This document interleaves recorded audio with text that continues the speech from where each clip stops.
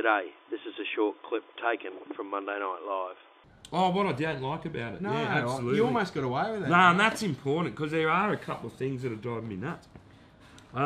One of the things is it's a 3-tone machine. I'm a full-tone guy.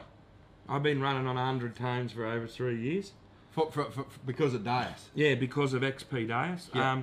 So I find that, and I don't want to offend anyone or anything like that, I find 3 tones is too simple for me. Yeah. Does that make sense? I suppose when you get used to... When you get used to 100 tones, so that there's 100 different sounds you could possibly hear. Yeah. What it allows you to do is hear very, very subtle differences in tone. Yeah. So a 63 and a 65 tone, for example, are very, very different targets.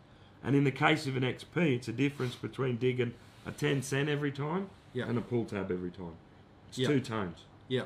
So, and you can, with experience, you can pick that. Oh, mate, you can walk along with you looking at the clouds and the sky and hear that noise and flying past. When you hear that target noise, and go, it stops you in your tracks. Yeah. What you've got to do, and this goes for anyone that's got any metal detector out there, whether it's a $4 million one or a $2 one, go and learn it properly. Yeah.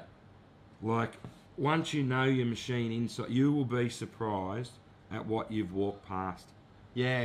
Like, you really have to spend that 40 or 50 actual hours of detecting, not on YouTube, actual out there, digging with the holes. machine turned on, pointed at the ground, looking for stuff, digging holes. Yeah.